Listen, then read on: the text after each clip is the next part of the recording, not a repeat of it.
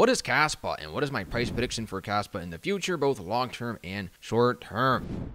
Kaspa is a block DAG. It's not a blockchain. And the blockchain and the trilemma is a problem that's been ongoing for the past 14 years. I already know that Kaspa solves the trilemma. What do I see, though, for the price short term? I'm buying regardless, right? Like, I know Kaspa is probably going to go to $1 or $10 after we get the Binance and maybe a Coinbase listing in the future. And what is my price prediction? So, in my opinion, right, like long-term speaking for 2025, I believe Kaspa at the top of the bull run should hit maybe 100 billion market cap, assuming it hits the top 10 market cap ranks of all cryptos. I'm saying looking at a 185x return. Price prediction, I would say $5 Kaspa, pretty reasonable. It could happen.